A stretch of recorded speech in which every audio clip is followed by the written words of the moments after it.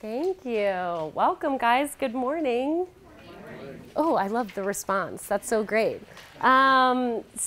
Such a full house. Everybody likes to eat, right? Yeah, I can tell it's going to be a good group. I was saying you guys have so many other great breakout options, and you guys were like, no, food. Let's talk about food. Let's talk about food. We could organize our lives, or we could talk about food for 50 minutes. That sounds great. I always love this quote because I agree with it wholeheartedly, right? People that like to eat are the best people. How many of you guys are foodies? Or you love to eat even if you wouldn't call yourself a foodie. Some people hate that word foodie. But you love to try new restaurants. Anybody like to try new restaurants? Okay. Anybody like to cook at home? Home cooks? Love it. Beautiful. So we're going to be talking about food for the next 50 minutes. And I will give you a little outline. My clicker's very slow this morning, guys. So I will talk about who I am. Again, my name is Jessica Baumgart. I started Delicious Denver Food Tours coming up on 2 years ago. I'll talk about kind of my trajectory with food and into launching a food tour. We'll talk about what a food tour is for people who are like, I don't know what you're talking about. And we're going to talk a little bit about the history and evolution of the Denver food scene. So we find ourselves in a world-class food city, right? And it's pretty new that we are getting all of this attention, awards, brand new restaurants opening up in town.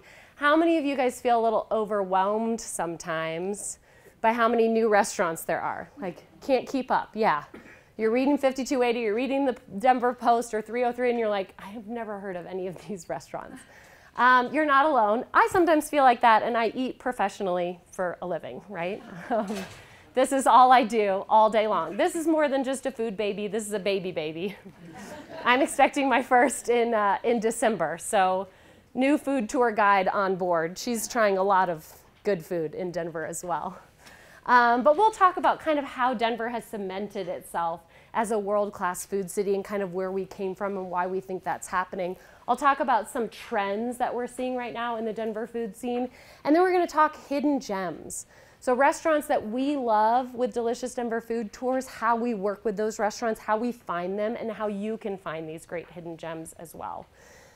I will say at the top, this is not an exhaustive list of all the hidden gems in Denver. So I'm going to throw out some great options. You can write them down if you'd like. But certainly if you have that great neighborhood place that you love that you've been going to for 20 years and it's not on this list, don't feel bad. There are hundreds of amazing places to eat across our city, okay? So a little bit about me, like she said, I used to work as a private chef and cooking class instructor. So I taught private cooking classes for many years. I would go to people's homes and teach them how to cook in their kitchens. It was a lot of fun. I did that here in Denver, and I also did that in Chicago, where I lived before. That's where I met my husband, Nate. You can see him there. We realized pretty early on in our relationship that we shared a love for food and travel. Travel was a big thing for us. And we talked about we could, work our traditional careers, we could retire, and then we could go travel, or we could just do it now. So we decided to just do it now. So right after we got married, we took what we called like the world's longest honeymoon. We sold everything we owned, we gave away, donated the rest. We quit our jobs and we left and traveled for a year. So we spent almost 13 months, 4 months traveling through South America, 2 months through Southern Africa, 3 months in Europe, and then the last 4 months of the year in Southeast Asia, China, and Japan. And we did some really traditional travel things, like we hiked the Inca Trail to Machu Picchu, and we did a safari in South Africa, and we saw the temples of Angkor Wat in Cambodia, like the bucket list checked items. But what we really realized the longer we traveled was we loved food. So we found ourselves seeking out food experiences everywhere we went as a way to really explore a place and discover the culture there. We started to feel bad about it, and then we were just like, you know what, maybe we're just food people. If you give me a museum or like a world-class restaurant, I'm going to probably go with the restaurant. I've seen a lot of museums, but so we started doing market tours, coffee tours, vineyard visits and wine tastings, cooking classes, and especially food tours. So we did some coffee tastings in Ethiopia, Colombia, cooking classes in Peru, Thailand, Sicily, food tours in Singapore, Japan, all across Southeast Asia. And we just found ourselves loving this idea of exploring a place through food. And we realized we really weren't alone.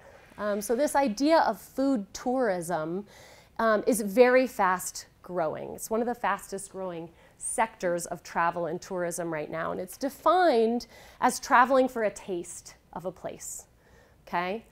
They did a recent study, 88% of people said that gastronomy was a big part of the identity of a place. How many of you guys travel this way? You like to scout out local food when you go places? Yeah.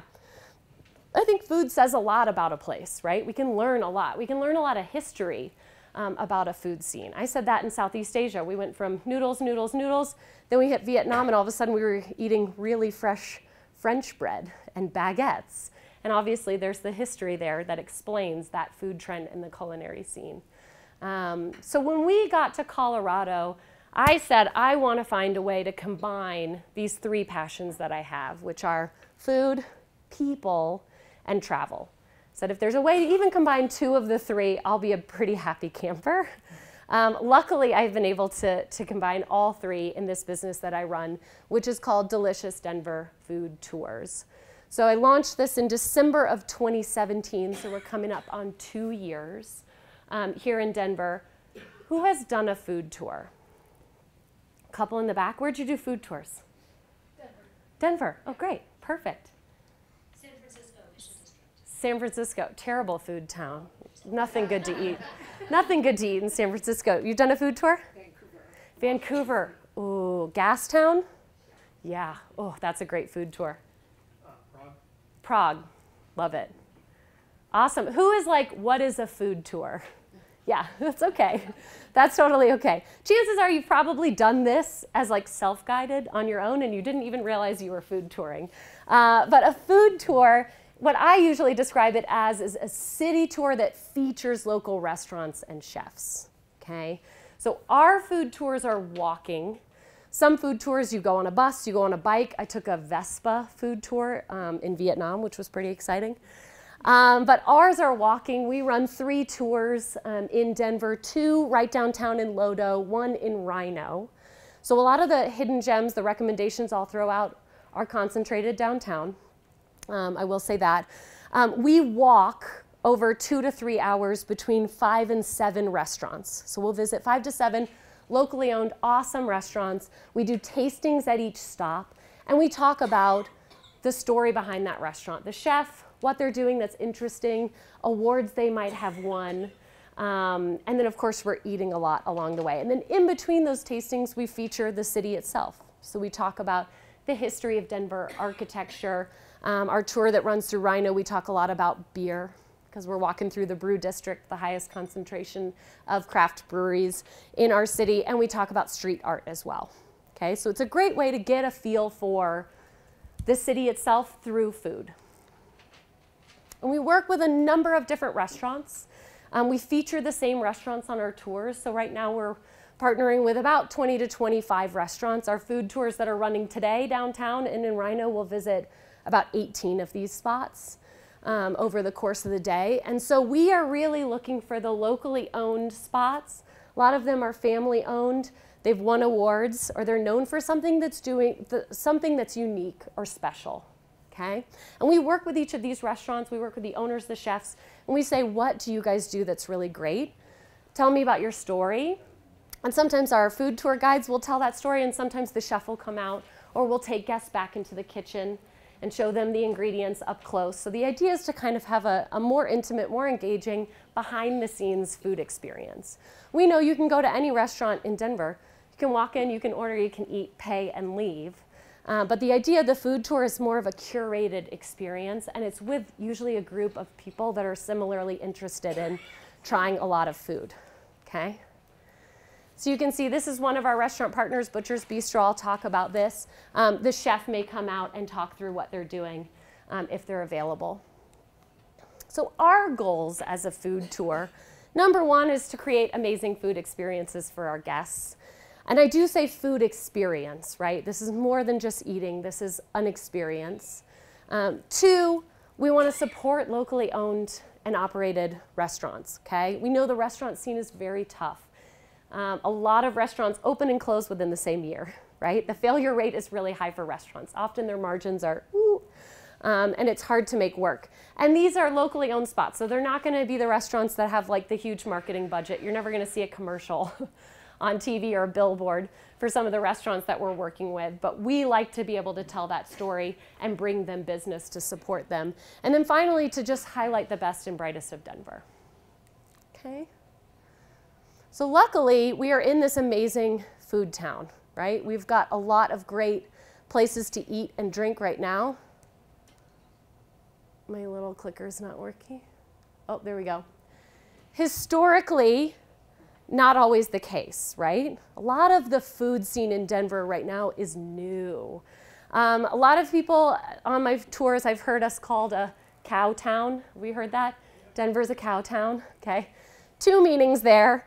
1, we're known for beef, which is true, and historically it has been very true. 2 is like that secondary sort of derogatory meaning, which means there's not great places to eat, right? We were a cow town, didn't have a lot of ethnic food, weren't bringing home the big awards or attracting the big chefs, but all of that has changed. Historically speaking, I always like to point out I-25. How many of us took I-25 today to get here? Yeah? Huh? Tried? Oh no. Mine was pretty clear. I was like surprised. Usually it's a mess. But I-25, guys, historically was one of the largest cattle drives from Texas up through Colorado and into Wyoming. This was how we moved cattle up from Texas and in. It was called the Goodnight Loving Trail, which I love that name. I think that's a great band name sometimes. But 1866 to 1890, this was how cattle was moved across the Great West. So this is really our history. So when people say Cowtown, I'm like, yeah, and still to this day, you can see this very modern photo of the Western Stock Show Parade happening right outside Union Station. This is still a big part of our identity and a big part of our culinary scene too. We're high elevation, we're landlocked, we're not gonna be known for our fresh seafood, right? But we are known for world-class ranches. So we talk about that on our tours as well. Oh. Sorry about that, guys. One of the reasons that we have seen this explosion of the Denver food scene is this right here, which is population, okay? So this is the Denver population. I love that it starts in 1860 at 0, like there were no people living out here. We all know there were plenty of tribes in this area before Denver was settled in the late 1850s. But for the sake of this graph, this is what I found. What I like about this is just this steep hike in the last 20 years here, from 1995 really on, this huge population explosion, right? We know Denver is one of the fastest growing cities in America. The last stat I read was over 1,000 people are moving downtown every month right now. That's a lot, right? This explains why we're always sitting in traffic.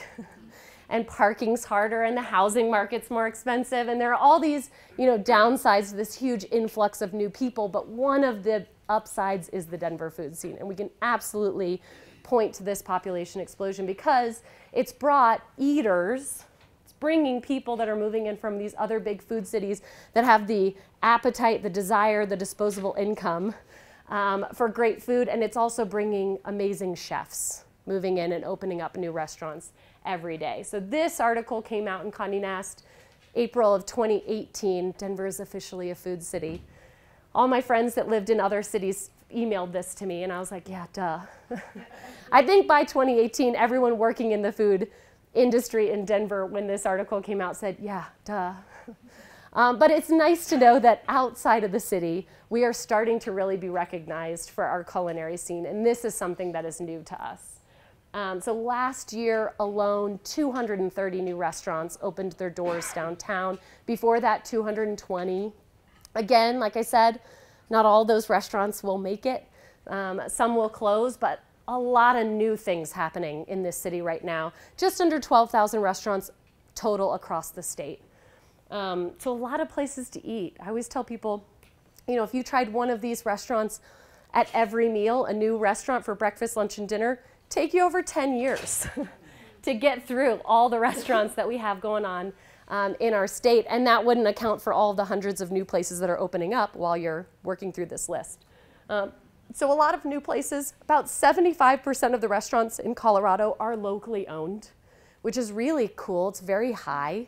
We really like this local experience. And about 10% of the whole labor force in our state is involved in the service industry in some way or another. Zagat. It's technically pronounced Zagat, but every time I say Zagat, people look at me like I'm crazy. So Zagat in 2017 ranked Denver as the 4th hottest food city in America. Anybody surprised by that? Yeah, right? I was like, we know that our food scene is pretty exciting, but 4th hottest in the country is pretty exciting. What do we think the top 3 are? New York. Not New York, not Louisiana. That's a state. Not San Francisco, but in the same state. LA. Chicago, I heard, and I heard the 3rd. Austin. Yeah. LA number 1, Chicago, Austin number 3, Denver number 4. Which is really, really exciting that we are competing. We beat out New York. We're competing with some really huge traditional food scenes based on what's happening. Anybody see this show, Top Chef, on Bravo? Yeah, the cooking competition show. This is every time I have the flu, I stay home and I just binge watch this show. Very relaxing, but filmed right here in Colorado 2 seasons ago. So just a couple of summers ago, the whole cast and crew descended on Denver. They stayed in the Maven Hotel downtown, if anyone knows that, on the Dairy Block. They were filming all across Denver and across the state. This was really huge. The Convention and Visitors Bureau Visit Denver was very excited about Top Chef coming because it brought a lot of national and international attention to our food scene. And I think a lot of people watching the show were like, huh, they're filming in Denver, or they're filming in Colorado, interesting. They did some like kitschy mountain stuff. They did Rocky Mountain oysters and, you know, all the check the bucket lists for people that think about Colorado food. But they also just featured a lot of our local chefs and restaurants. So it was really cool to see. The chef that runs Bardo in the Highlands was our like competitor from Denver. And when the show aired, we had like live watch parties at Bardo. So you could go to Bardo and almost like watching a sports event or a football game. We were all watching Top Chef as that show aired. So that was pretty exciting. Bon Appetit every year announces 50 nominated restaurants for their best new restaurants in the US. So they released this list of 50 restaurants. This is not just Colorado or the Southwest, this is across the US. Denver had 3 restaurants make that 50 list of nominated. Reunion Bread Co. is up in Rhino. That's in the Source. The Wolf's Tailor. Anybody been to Wolf's Tailor? Love it. Was it good? Great. I have a reservation for Thursday. I'm very excited. Took me forever to get. And Beacon. Anybody been to Beacon in Rhino? This is a tiny little spot. It's right next to Call, Beacon and Call, owned by the same folks up in Rhino. But these 3 made the nominated list. Wolf's Tailor made the list of top 10 best new restaurants, according to Bon Appetit. Anytime these awards come out, it's impossible to get a reservation. So I would say, let's all go to Wolf's Tailor. I want to check it out. Kelly Whitaker is the chef. He runs a couple of other spots around town in Boulder and in Denver, but great things to try out. And we are taking home James Beard Awards. If you're not familiar with the James Beard, this is like the Oscars for chefs or the Super Bowl for chefs. This is a really big deal. Our chefs in Denver compete for the James Beard Best Chef of the Southwest Award. So they are going up against Austin chefs, Las Vegas chefs, a lot of really big food cities they're competing against. Can you guys recognize any of these faces? Jennifer Jasinski in the center right here. Anybody know these 2 gentlemen? So from the left, Alex Seidel runs Fruition Mercantile Dining and Provisions inside Union Station, and Chuck, we're going to talk about his recent quick service chicken spot, pretty cool. Jennifer Jasinski right here in the center runs Rioja Bistro Vendome, Euclid Hall, Stoic and Genuine, and Ultrea. So she's a big restaurateur between Larimer Square and Union Station. We often see her running between those two. Sometimes you see her downtown. And then Lachlan McKinnon Patterson right here, he and his business partner, Bobby Stuckey, met at the French Laundry in California. This is a really world-renowned restaurant. They moved together to Boulder and they opened Frosca, which has won a number of awards. In the last couple of years have expanded down to Denver with Tavernetta on the train platform at Union Station. Amazing. Anybody been to Tavernetta? Yeah, in the back, couple. Really good. And they're about to open up a new concept too. So this is really exciting for us to see so many James Beard Award winners operating in our city. James Beard Foundation does a tour every year called Taste America. They usually pick 10 top food cities and they'll do like a pop-up dinner one night of the year in each of these cities featuring their James Beard Award winning chefs. Next year in May, they're doing a 4-day food event here in Denver. So not only did Denver make the list of these top 10 food cities for a pop-up dinner, but we're getting like a 4-day event in May of next year, which should be really exciting. So this is one trend that we're really seeing in Denver is the rise of food events, and not just like come and try some things, food festivals or farmers markets. I'm talking about major food events that are choosing Denver. Slow Food Nations is another one. Has anyone ever been to this event? Yes. So the slow food movement, guys, I always explain is like the opposite of fast food. So fast food, slow food. So it's this idea that celebrates farm to table, the farmer, sustainability, doing it the right way. This is a really big event that happens in the summer on Larimer Square. In the few weeks that lead up to Slow Food Nations, you'll see huge snails all across downtown Denver. A lot of times they have no explanation. People are just Googling, why are there large snails in downtown Denver? This is their way of marketing the Slow Food Nations event. But Denver is the only city in the US to host this event. So it's a really big international food event and movement, and it comes to Denver every year. So this is a great opportunity to obviously try some delicious food, but educational talks from a lot of top chefs across the country and a lot of our big name chefs as well will come to this event. Another food trend we're seeing is local chefs expanding. This is really cool and obviously something we expect in a town that's booming when it comes to food, but anybody been to Chook? Yeah, a couple people. This like quick service is good? Yeah, it's like Pearl Street, Wash Park area. Yep. So this is Alex Seidel, that James Beard Award-winning chef that runs Fruition and Mercantile, recently launched quick service chicken spot, okay? So this is really cool. This is a trend we're seeing. It's great to get a less expensive meal, still owned by a restaurant run by a James Beard Award-winning chef. Pizzeria Locale is similar. Anybody eaten at Pizzeria Locale? Yeah, so this is Lachlan McKinnon. This is another James Beard Award-winning chef, runs that chain as well. The Denver Art Museum just announced a partnership with Jen Jasinski and her business partner, Beth. So we're getting some amazing new food coming into the Denver Art Museum. That should be really exciting.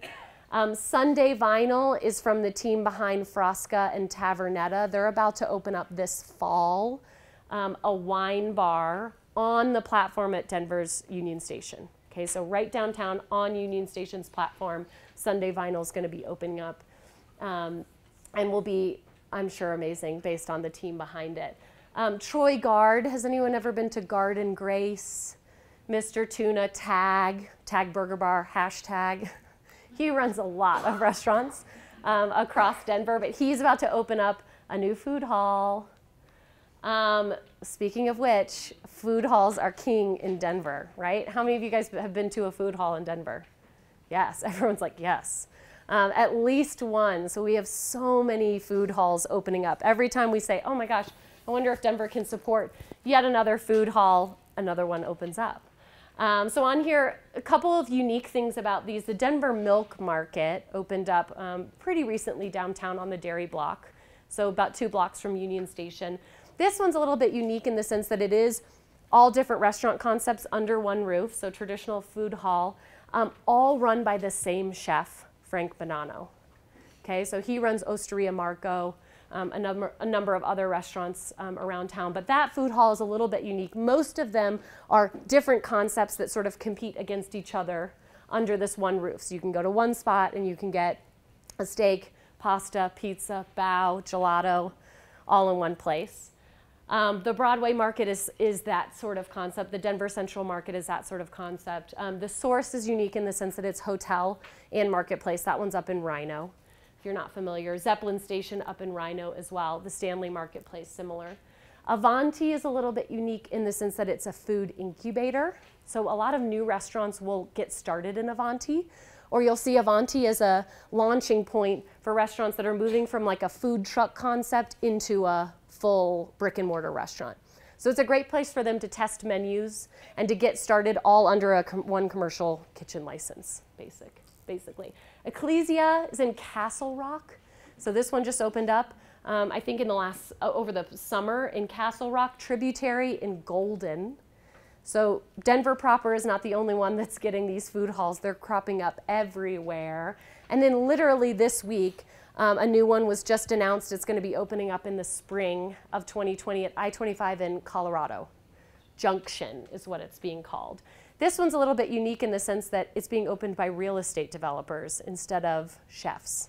Usually it's food people that get together and open up these food halls, but this one's a couple of real estate groups that were like, yeah, let's jump on this bandwagon of food halls.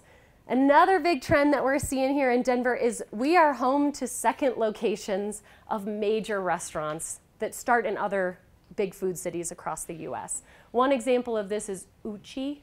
Has anyone been to Uchi? Yeah? It's great, right? So good. This was one of the most exciting restaurant openings in Denver last year or the year before. I can't remember if they opened right over the year line, but Uchi is in Rhino. It is sushi Japanese.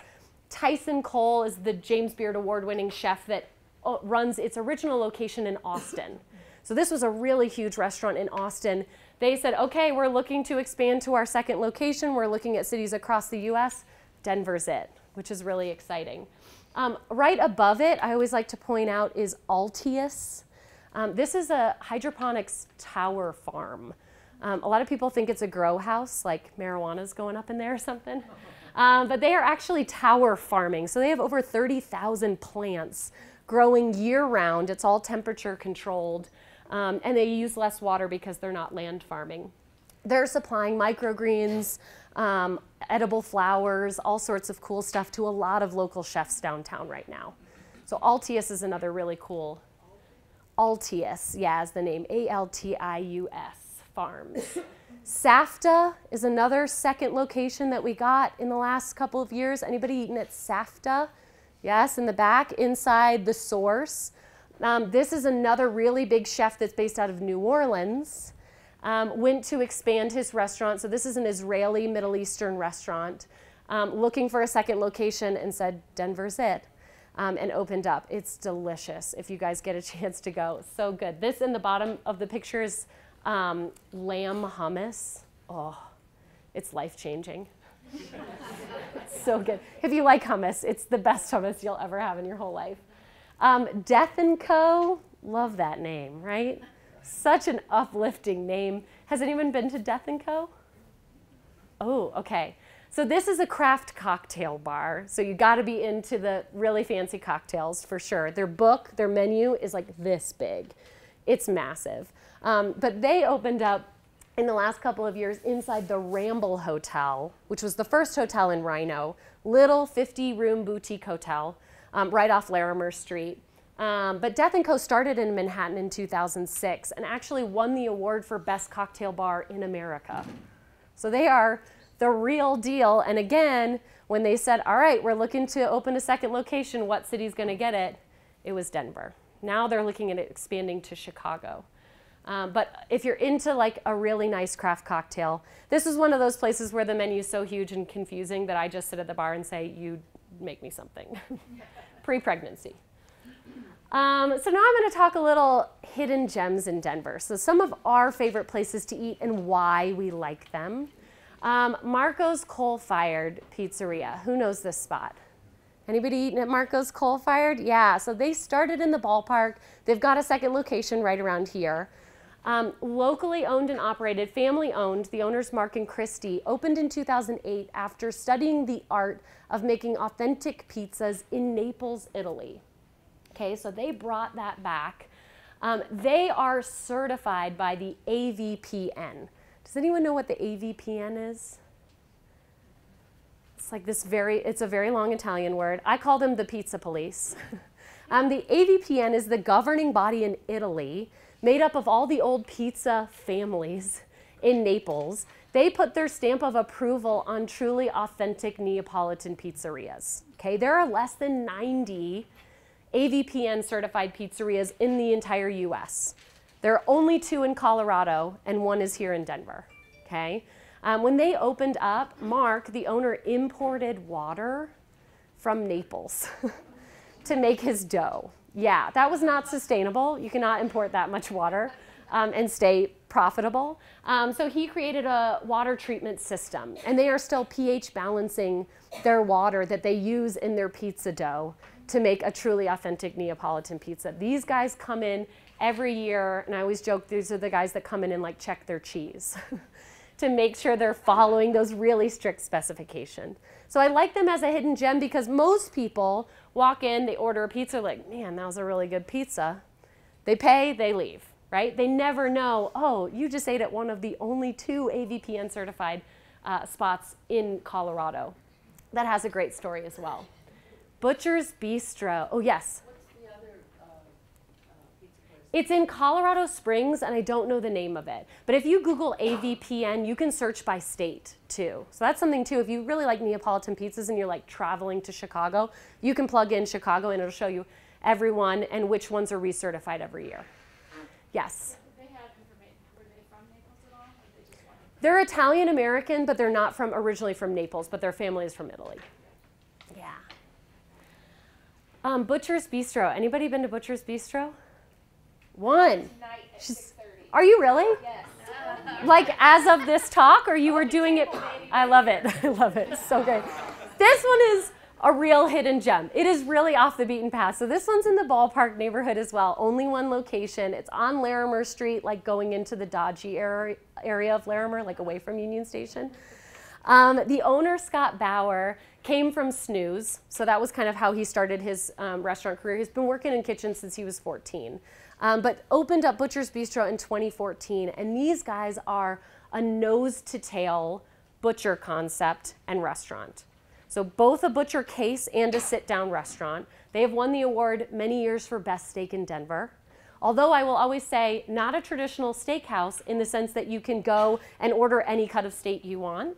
If you go to dinner at 6 p.m. and you order a steak, the cut will be different than if you order the steak off the menu at 9 p.m. the same night. And the reason for that is they are working through the animal, right? They are getting in whole animals every week, week and a half from their Colorado ranchers that they work very closely with, and they are breaking down the animals in-house. So it's a great steak spot. They also serve some of those interesting bits of the animals that we don't always see on menus, like pig head and beef heart and yummy stuff. Lambing season is always big for them. They'll do a lot of lamb. But a really great spot, and they're doing it the right way, using every part of the animal to honor the animal that they're that we're eating. And they're sourced all locally from Colorado ranchers, which I like. I had a group on my tour from Georgia that called it, instead of nose to tail, they called it snooter to tutor. The chef loved it. The chef was like, I'm printing that on a shirt. We're now snooter to tutor. Cracked me up. But this idea of using every part of the animal. And that goes back to Cowtown, right? We are known for our world-class ranches, for sure. So I always love a restaurant that's going to showcase them well. Butcher's Bistro, you can also get Rocky Mountain oysters. They won't call them that. They just call them what they are on their menu because they're actual butchers. So they're not like sugarcoating it, calling it Rocky Mountain oysters. Lazo Empanadas. Anybody know this little shop? Tiny little shop. They're about to open a second. They started in the Ballpark neighborhood. They're about to open a second location on 16th Street. 2 brothers, Argentinian brothers from Buenos Aires, came up to Colorado with the plan to just stay for a couple of years. Of course, one married a Colorado native, so they're here forever. But opened Lazo Empanadas. In 2017, when they opened, 5280 named them one of the best new restaurants in Denver. which is really cool. We talk about the white tablecloths, the farm to tables, the really high-end places that you're gonna, have to book 2 months in advance. But there are some amazing hidden gems in Denver. You can get a baked, authentic Argentinian empanada. They make them from scratch for $3.50 here. Really, really delicious. So I love them. Super Mega Bien. Anyone been to Super Mega Bien? Does anyone know Working Class? Yeah, Working Class. Dana Rodriguez is the chef there in Rhino, right across the street, so inside the Ramble Hotel near Death & Co. So if you're looking for like an awesome date night, do a cocktail at Death & Co. and then go to dinner at Super Mega Bien. But these guys are really great because they're doing Latin dim sum. So traditional dim sum service, you're going to sit at a big communal table. They're going to come around with carts with all these little plates off of them. You order whatever you want, grab things and go, but all Latin food. So really great ceviche, really good sangria. It's like my favorite sangria in Denver. And I think I've tried it all for research purposes. Pre-pregnancy again. Liberati is another great hidden gem. Anybody know Liberati? Okay, this one opened really in the last year, so they're still under 1 year old. But these guys opened in Curtis Park, 5 Points area, in this big old building that's very colorfully painted right now, but it used to house for 80 years a printing press. Perfect for craft brewers, right? So they are brewing beers. The owner, Alex Liberati, brought from Rome his executive chef, his bread maker, his brewer. So the whole team has come with him from Rome to open up this spot, Liberati. And what they're really known for is their Eno beers. Anyone know what an Eno beer is? They've kind of coined this term. But this is a craft beer made with up to 49% wine grapes. So this is like a beer and a wine had a baby, and it was delicious. On their menu, they have all the breakdowns of the grapes that are involved in each brew. And what percentage. So some of them taste like, oh, this tastes like a really good craft beer with like a longer wine finish. Some of them taste like, wow, this is like a wine with a little bit of craft beer on the side. But really interesting, they've got a very traditional osteria style menu, so from scratch Italian food. Marta, the executive chef, does all their fresh pasta. They're curing meats in-house. They do gelato from scratch, cheese from scratch, and then obviously all their bread is made from scratch as well. So Liberati is another great place to hang or to check out. And then Cho 77. Anyone know Chalone or Chalone? Yes, a couple people. So this is this like French Asian fusion spot. They are really known for their French onion soup dumplings. Oh my gosh, so amazing. Chalone is one of those maybe special occasion meals. Could take you a little bit more time to get a reservation in. But Cho 77 is the same chef, the same owners. They just moved from Broadway up downtown in the last couple of years, so they're right off the 16th Street Mall. And you can go in, you can get a reservation, or you don't need a reservation. It's not quick service, but it's much more casual. You can get their soup dumplings, really delicious menu at Cho 77. High Tide Poke. Who's eaten poke? Yeah. This is like originally from Hawaii. Means to cut up. That's all poke means. But poke is like sweeping the nation. I feel like poke is everywhere opening up right now. There is a lot of bad poke in Denver, okay? Again, landlocked state. We're not necessarily known for our fresh seafood, but I know a lot of people like to eat seafood and they want to know where to get great seafood in Denver. So I always focus on High Tide. They're chef owned. So you'll often see the chef/owner in the restaurant, which always makes a big difference, just having that oversight. And they source fish from Seattle Fish Company, which despite the name is local to Denver. So they can get fish 6 to 7 days a week, and they get the whole fish in and cut it up. A lot of poke places will get like pre-cubed, frozen fish, and then they'll thaw it and serve it to you, and it's just never good. But I always like them because they're doing it the right way. So how do you find all of these places? Obviously, you can read the food bloggers, right? 5280 is a great source for recommendations for new restaurants. Even if you don't subscribe, the top of the town is a good issue to get, or the top 25 restaurants in Denver. 303 Food, same thing. Westward, I think Westward is more open to giving a bad review. So you might get, you know, the positive and the negative as opposed to just the glowing eat here review. One thing I will say about the food bloggers in Denver is, or these, you know, traditional print journalists, is they're going to feature the new restaurants. Okay, so this is a great source of recommendations for what, you know, Wolf's Taylor, all these new things, new awards that are coming out.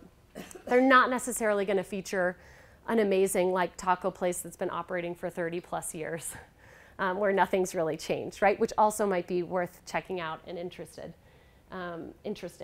Ask the service staff. This is something I always do. If I eat at somewhere really good, I always ask my server or the bartender, where do you eat when you're not working? Or where do you drink when you get off work, right? Service people know how to eat.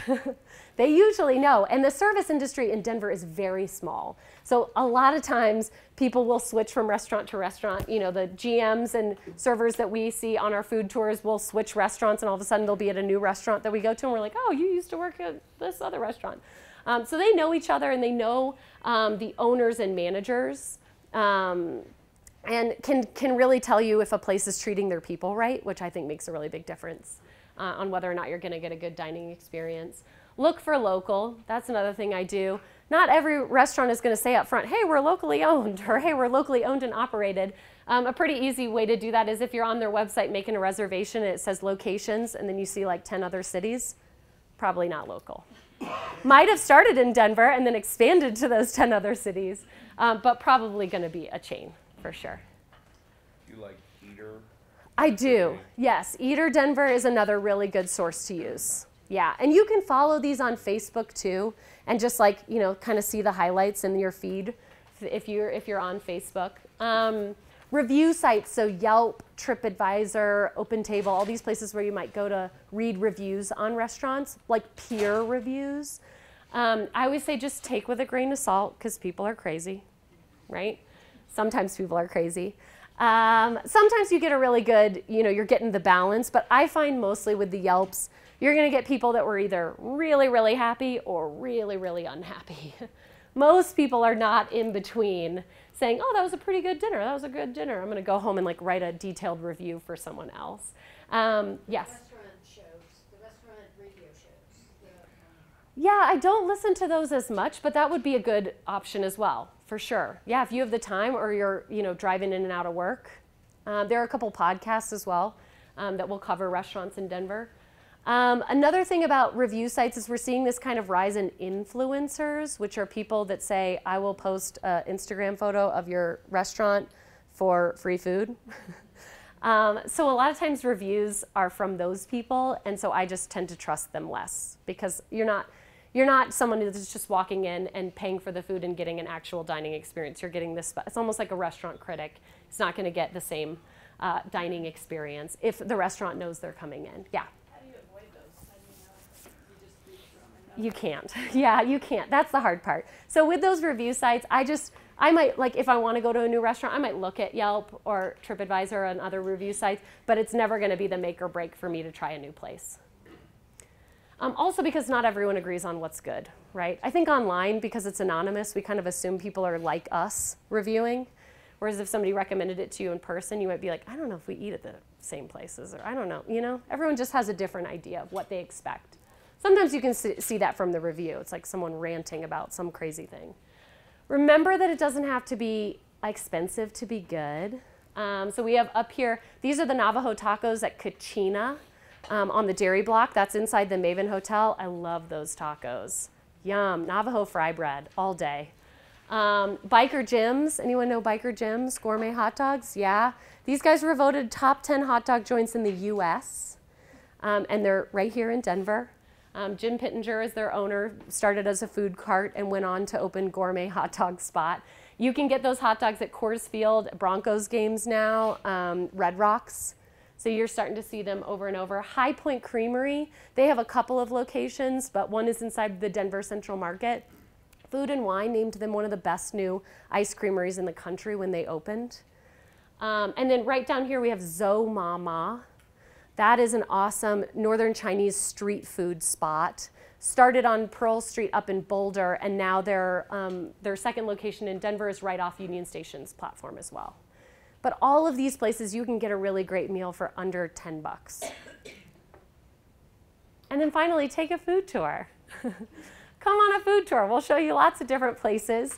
You can find us at deliciousdenverfoodtours.com. We've got a little promo code if you ever want to come. Check us out. This is a good way to try, again, 5, 6, 7 restaurants all in a 3-hour span. So if you live outside of downtown and you're like, yeah, I could drive an hour in to go to 1 restaurant, or you could drive in and go to 7 restaurants or 6 restaurants. That's a great way to just have a curated experience for you. And then finally, if you're looking for other recommendations, we have our Insider's Guide to Denver Dining. So this is on our website. So this is also at deliciousdenverfoodtours.com. On the home page, if you scroll down, you put in your email, it's free. We'll send you a little neighborhood guide. So these are all of our favorite places to eat, drink, and be merry in the Mile High City, broken down by neighborhood. And many of the spots that I highlighted in today's talk are in that as well. That's what that looks like, the Insider's Guide to Denver Dining.